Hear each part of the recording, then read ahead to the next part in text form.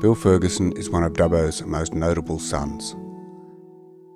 Born in 1880 in Darlington Point to a Wiradjuri mother and a Scots father, by 14 Bill was in the shearing shed alongside his father, learning from the forceful speakers of the fledgling union movement. Bill took up the cause of his fellow shearers very early in life, fighting for better workplace conditions and to improve the lot of his marginalised Indigenous kinsfolk. The flame was lit when he saw the unequal treatment of Aboriginal people in the wool industry, and in time he put his powerful voice to work on their behalf. He worked hard all his life to improve the conditions of workers, irrespective of colour. By the early 30s, Bill Ferguson had settled his wife and family in Dubbo. He considered it a relatively tolerant town. As the son of a Wiradjuri mother, he spoke her language, had a prized collection of weapons and talked of his people's traditions to his children while encouraging them to get a public school education. True son of a true Scotsman, he was a staunch Presbyterian, an elder and a highly respected member of the local community. Carefully, he built a team that gathered first-hand evidence of the ill treatment of the dark people, as he called them. He and his team spent years amassing a vast amount of information about what was happening to his people. Poor schooling at Menindee, tuberculosis at Bulgandra mine,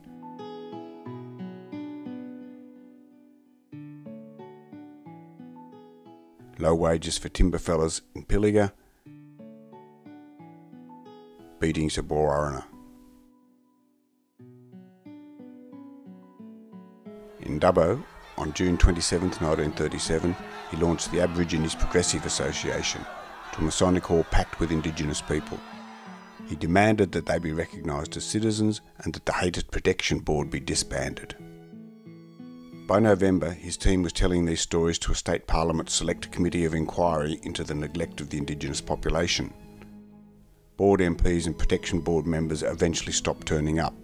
An outraged Ferguson called in the press to protest at the contemptuous treatment.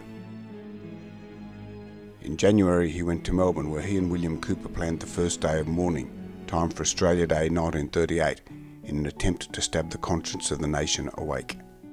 Bill Ferguson stepped forward as the tall, calm figure at the centre of the day of mourning, Australia's first public civil rights demonstration. His courageous faith, strong voice and the determined manner in which he spoke of the sufferings of his people have led people to compare him to the visionary leader of the American civil rights movement, Dr. Martin Luther King. Always an advocate of peaceful protest, Bill Ferguson was not afraid of using strong words to stab the conscience of the nation. We ask you to study the problem from the Aborigines' point of view. We do not ask for charity, we do not ask you to study us as scientific freaks. We ask only for justice, decency and fair play. Surely your hearts and minds are not so callous that you will refuse to consider your policy of degrading and humiliating and exterminating old Australia's Aborigines. He collapsed in Church Street, Dubbo, while campaigning as an independent in the 1950 federal election. His appeal was direct and simple. To all of you of Aboriginal blood I say, I am fighting for your freedom. I will use every effort to fight these atrocities. He died a few days later, after hearing he'd only polled 388 votes. His daughter Isabel said, "My father died of a broken heart." His humble grave sits quietly in the old Dubbo cemetery.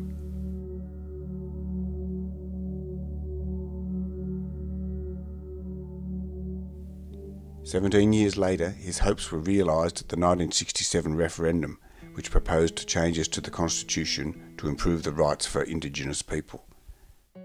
90% of Australia voted for the justice Bill Ferguson had fought so long and hard to win.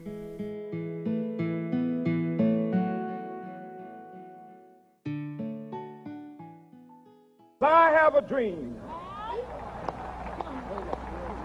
that my 4 little children will one day live in a nation where they will not be judged by the color of their skin, but by the content of their character. I have a dream today